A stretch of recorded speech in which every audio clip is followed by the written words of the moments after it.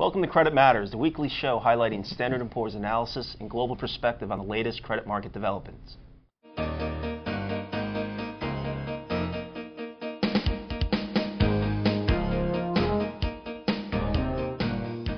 My name's Ted Burbage. Joining me today is Erturk. Erkan's a member of our structured finance research team. Erkan's here to discuss our 2012 outlook for the U.S. asset-backed securities market. Erkan, welcome. I think you guys put out a note this week saying the headline number for total ABS is somewhere between 120, 125 billion for next year. How would that break out amongst the major asset classes? Obviously, the auto ABS will still be in the driver's seat. That should account for about 80 billion of that amount. Okay. Followed by credit cards, about 20 billion, and the student loans in the range of 15 billion. Okay. And in total, that's probably 8 to 10% growth from what we've seen this year, 2011. I think so. Okay. Right. Talk about talk about some of the underlying drivers, things like I know you've mentioned several times in your research, consumer deleveraging, auto sales, the slow economic growth that we're expecting to see in 2012. How is that baked into these forecasts? Certainly. Well, in general, consumer ABS fundamentals are still strong, and we believe that they are likely to remain that way. Economy and housing will still matter next year because housing has been a drag on economy, and it could still be a drag on economy in 2012. That is likely to create a slow growing economy. But in particular, if we turn to, let's say, auto markets, we are expecting about 6% increase in auto sales. And along the same line, the auto issuance is likely to increase in the same percentage. Is that generally a one-for-one relationship? Not always. If you focus on 2011, in fact, the auto issuance was higher than, in terms of percentages, higher than the auto sales. Okay. It should be a good driver. Right. Generally, it tracks auto sales because that's where the loans come out. But given the fundamentals such as the spread environment or the collateral performance, it could vary year to year. And I guess on the credit card side, a different story, right? There. Right. On the credit card side, certainly banks' ability to use their deposits, cheap funding source in recent years, created a different dynamic. The relationship between revolving debt and the credit card issuance was not as obvious. Usually, credit card ABS issuance tracks revolving debt, as we pointed that out, as well as the maturities, how much credit card ABS matures over time. Which is what? It's pretty significant in 2012, although I guess just given the liquidity positions of the banks, it doesn't matter, right? It's likely to be significant, more than possibly 50 billion, right. But we are expecting about 20 billion of credit card ABS issues. So net decline in the outstandings. Definitely. Yeah.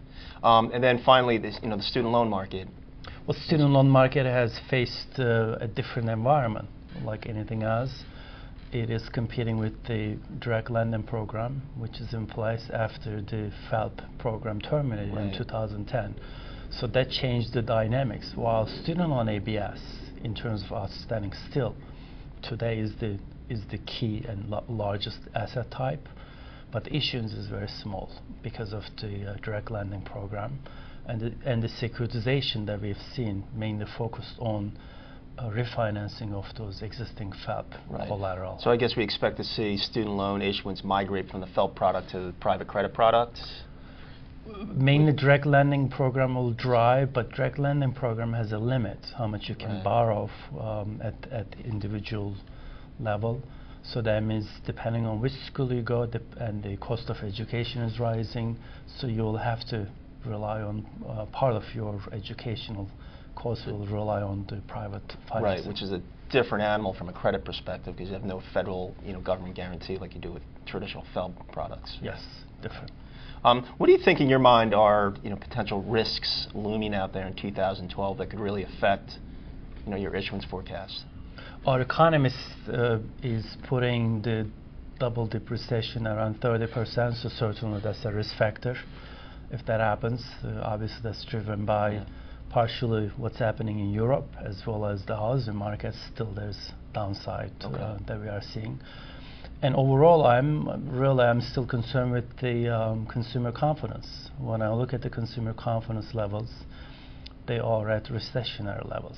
That's a survey-based data, but people are influenced by the employment picture, their opportunities, what's going to happen next year, as well as the market as well. Right. So they do remain key concern for ABS market. But we don't expect it to present itself in significantly worse credit performance, right? Not really, because as I said, fundamentals remain strong. Yeah. Auto and the credit card performance increased dramatically.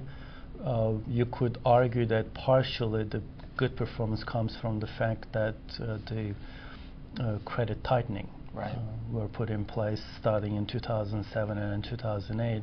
That paid off, right? And those collateral perform dramatically well. That's what we have noticed, and it continues to be that way. Right. And I guess the other, looming risk out there, and we've talked about this in this program quite often, is just the regulation and what the impact that may have on the economics of securitization in certain sectors. So I guess we'll just have to wait and see what how that gets rolled out. Oh, definitely. That they seem to be in 2012. We'll continue to see similar issues that we are facing today. Okay, great. Thanks very much. Thank you. Thank you. We'll see you next time.